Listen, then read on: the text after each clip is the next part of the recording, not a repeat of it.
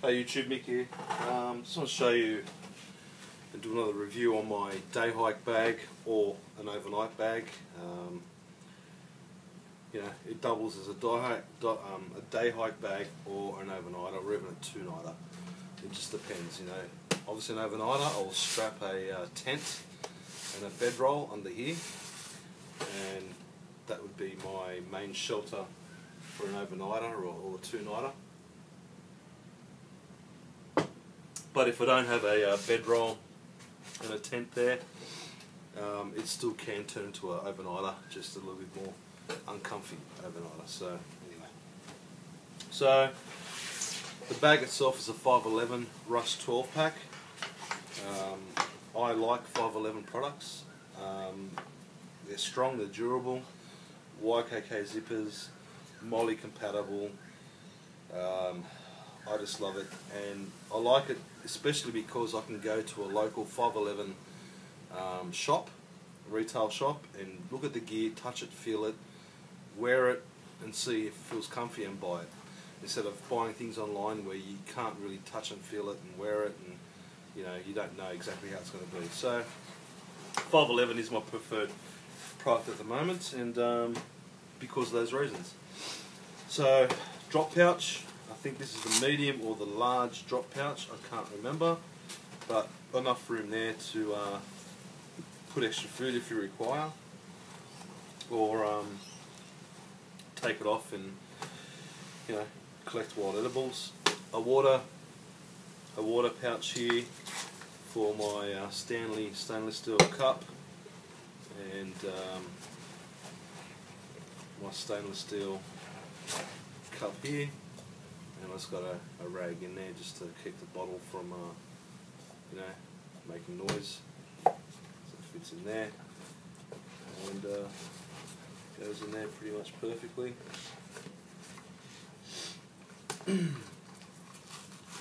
I actually do prefer the Maxpedition pouch because it's got that extra pocket, but oh well, I got this one, so it doesn't matter. Okay, so that's that. Alright, starting on the inside, on the outside pouch here.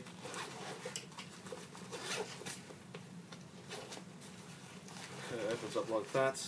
I've got a paracord bracelet, which obviously would be on my wrist when I go out. I've got a nice little bit of beeswax here.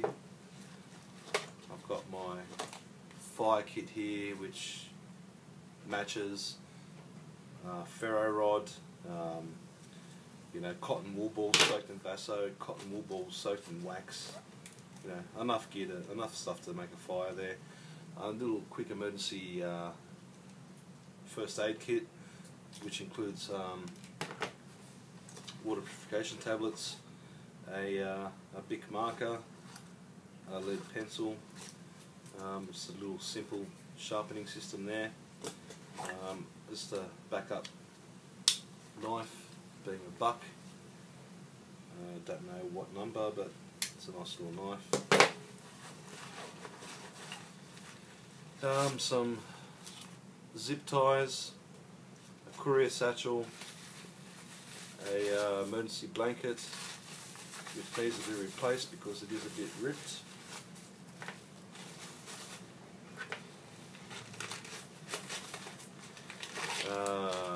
Bit of toilet paper and some wet ones. Okay, so bit of hygiene there and some extra tinder in the zipper here. I've got some Bushman, which I recommend. Bushman Tropical Strength, excellent stuff. The flies will not come near you, or the mosquitoes.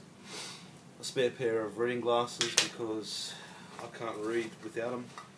I can read large writing, but I can't read small writing. Just a bit of a you know, char cloth tin with some cloth in there. This is a homemade candle I've made, which if you see my videos you've seen it. Out of a shoebox tin. It's just this wick, and I've just poured wax all over it. So I haven't tested the bird time on it, but I'm sure it's going to last quite a while. And just a kind of like a bit of a file there, or stone to sharpen up an axe and this and that. So that's all that's in this front pocket here. Trying to keep it simple. You know, the KISS factor, keep it simple, stupid. That's what I like. And keep it as lightweight as I can. So that's that pocket there. Then it has another pocket here. I just carry a ball of string. It's just another, you know, another cordage. I keep my fire lighter. I think what's it called? It's a Pathfinder fire still. Light my fire, whatever it's called. I don't know. You know, great bit of kit. You know, that's off great sparks. Love it. Got my tinder in there. Got some duct tape. Got a Swiss Army knife and a whistle. It's kind of like a little survival kit itself. I've got a mirror which I stole from my wife for signalling. It's got 2 mirrors there. Also for looking at any wounds on your face if you cop that. I've got a lighter. I've got two like candles. And it's actually, I think it's mosquito repellent too. And a box of matches. So kind of like my fire kit slash kind of signalling kit slash survival little kit there. So it fits nice in that pocket. On the top here there's another little pocket compartment. I carry my compass. I carry a little 2-way UHF radio. I think this has been upgraded to 80 channel. If it starts, I think the batteries are running out. Well, actually, you know what? I've got the batteries put around the wrong way, so it doesn't waste the battery life. But anyway, yeah, 2-way radio there. Some scoot, it's another mozzie repellent, a whistle, and a light. Some eye wash and just some needle and thread. It's just there, just you know, just in case I need it. And yeah. Actually, I need to add some more batteries to this pack. There's no batteries. All right, in the main compartment.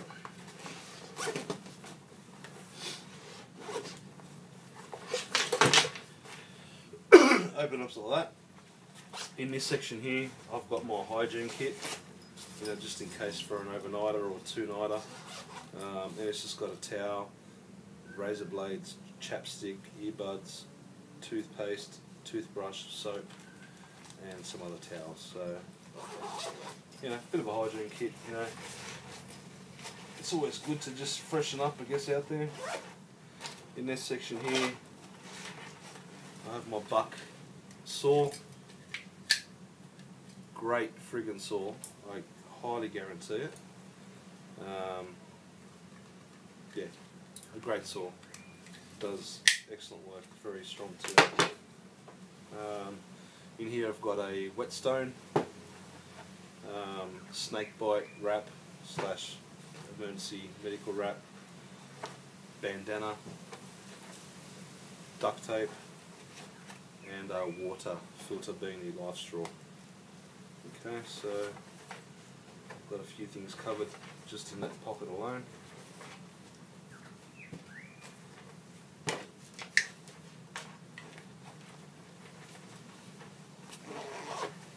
Okay, my Dave Canterbury inspired fishing kit is right there. A leather belt for stropping if I'm not wearing a leather belt, which I usually don't actually. I wear like a this 511, not this 511, but this fabric belt anyway. One of these twist and stay things. I did a video on those. They're pretty handy actually, so I'll keep that in there. Some paracord. I don't know how long that is, but it's got to be at least 50 to 100 feet. Some netting. It can be used for, you know, make an improvised yabby trap or fish trap, and some high-vis pink kind of builder's string there. Why do I have high vis pink? I don't know. I just might want to put that up in case I don't want to run into all the string that's keeping up my tarp or whatever. And then obviously I've got my my cooking thing. It's my dual 2-pot system. I've done a video on this. It comes apart in this section here. I've got my handle, my olive oil and some herbs. In here I've got some cup of soup, some wire, some more soup, some coffee and a rag, and some other bits and pieces. So that's my little cooking system right there. In this little pack here, I've just got a little, thing to cook. I've got my gloves. I've got just another little spare sack there to collect maybe wild edibles or something. I've got my collapsible BCF cup. I've got my beanie and shemag. And that's it for there. So, a bit of head warmth, a bit of hand protection, shemag, bit of warmth, and also, I guess, cooling or water, or pure, cleaning water, purifying water, getting the nasties out. Leather strop to help maintain your blade, my fishing kit, and my cooking system. All fits there perfectly. Obviously my knife's not in here because my knife will be on my person at all times. It won't be stored inside this bag. Okay. And along with this bag, in regards to tools and that, I'd either carry probably would carry my tomahawk. Okay. And the tomahawk would simply fit on this molly strap here. It'll fit right down there and hang off like that. Or I'd be carrying it or whatever. So, there's a nice little molly strap there for my tomahawk to hang off there. So that's no problem. I'd have my Kisler T1, which is my preferred knife at the moment. So that would be on my person, also with a fire still on it. And then finally in the back section here, which is made for a water bladder, I have my shelter. So I have a nice large blue tarp. I mean that's pretty big. I don't know the actual dimensions of it, but believe me, it's big enough to probably fit 3 people there and sleep very comfortable. I have a nice ground sheet. This ground sheet is 5x7, so again, plenty big. And I have a couple of more courier satchels in here. And if you see my videos on courier satchels, there's heaps of uses for these things, man. Like heaps. Signalling, collecting water, water purification, blah blah blah. List goes on. Obviously with this in here, I don't have the room to put a water bladder. It just simply won't fit. So if I chose to go out bush with a water bladder, which I plan to do, I would take this out and probably put it in my main pack. Or if I know I was going for an overnighter or a 2-dayer, I would wrap it up with my tent, my sleeping system under here. So yeah, guys. So that's my little kit. It doesn't weigh a whole lot. It's not too heavy, surprisingly. Obviously, adding water in there, it would be adding another maybe 2 to 3 kilo. And obviously, there's no food in there except for the cup of soups and stuff in the mess tin. So food would basically either go in this pouch, or I'd put some in here. It's depending what I do. If it's a day hike, I'd stick probably some food in here. There's still room in here to fit food around this mess pot tin system. I might do away with this. I might just get some sort of flatter kind of system. For example, I might go back to this, just a little flat rectangular system, which would save heaps of room. I mean, you can see that in there compared to